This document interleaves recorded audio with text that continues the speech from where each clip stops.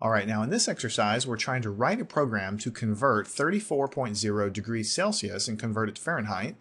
And the equation for this is when we're converting to Fahrenheit, it's going to be equal to 9/5 times the number of degrees Celsius plus 32.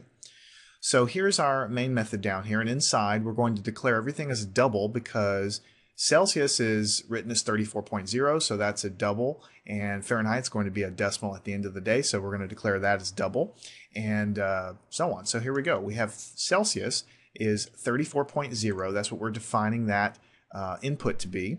And then the equation that we need is Fahrenheit, that's the answer that we want, is equal to 9 divided by 5 times the number of degrees in Celsius plus 32, which matches essentially what we're doing up here.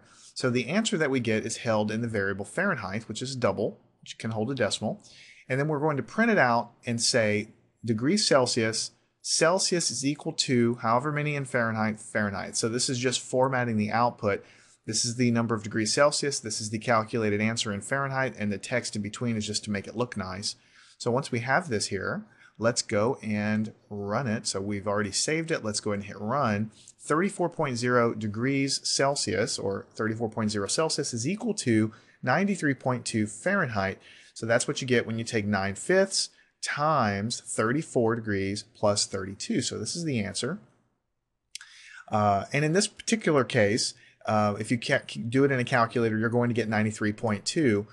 So I just want to caution again, if you need extreme precision, if you have lots of decimals, 34.379232 Celsius, and you're trying to get an exact conversion to an exact decimal, there are other math libraries out there that are going to carry that precision better. But in this particular calculation, it's all correct.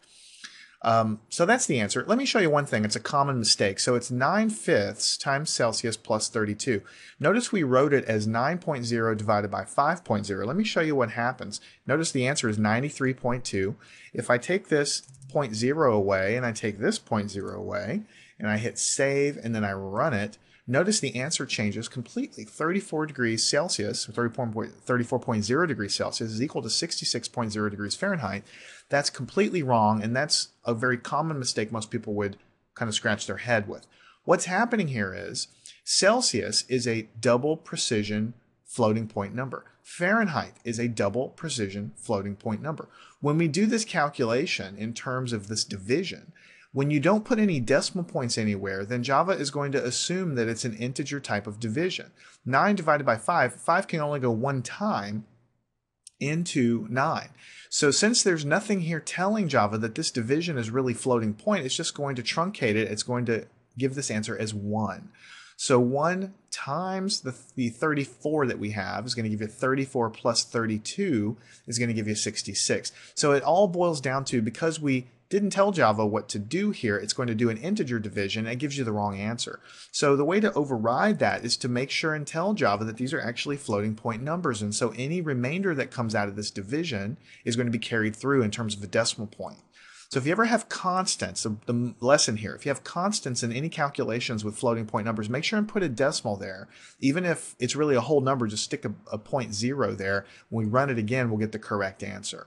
And that's basically how you do this problem here. You declare everything as double precision floating point, do the calculation, output the result.